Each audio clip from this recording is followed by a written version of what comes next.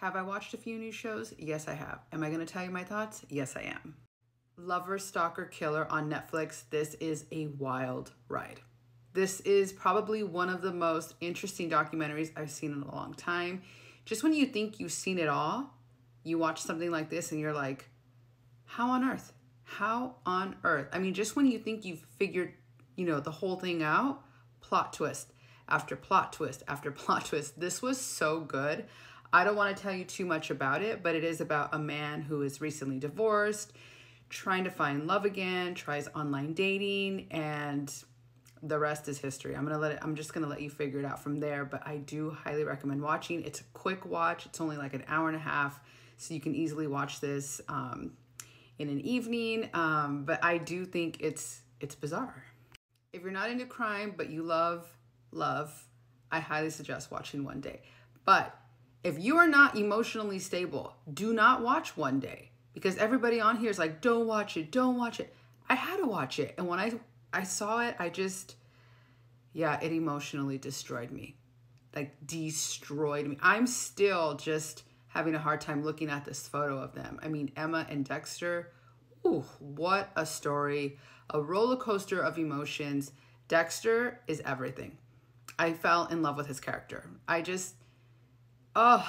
When he cries, I just want to cry with him. It was just a lot. But it's such an amazing story, and I think it's something that we all should watch. It really changes the way you look at life.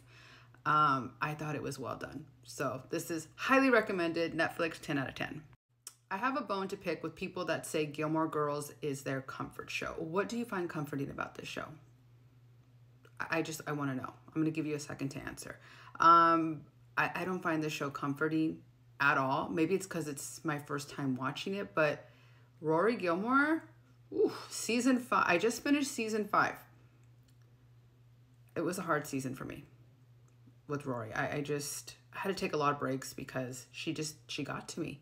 Her and Lorelai, I don't get it. I don't get why people love this show so much. They both drive me bananas. Just when I start to like Lorelai, she does something that's very immature and it gets on my nerves. And I'm like, really? Like, you're the adult. You're the adult. It's like she forgets. And I know it's because she's a teen mom. She didn't fully grow up. I totally understand all of that. But I just think now Rory's not a little girl anymore. She's not in high school. She's in college. She's an adult. And this relationship it's a lot.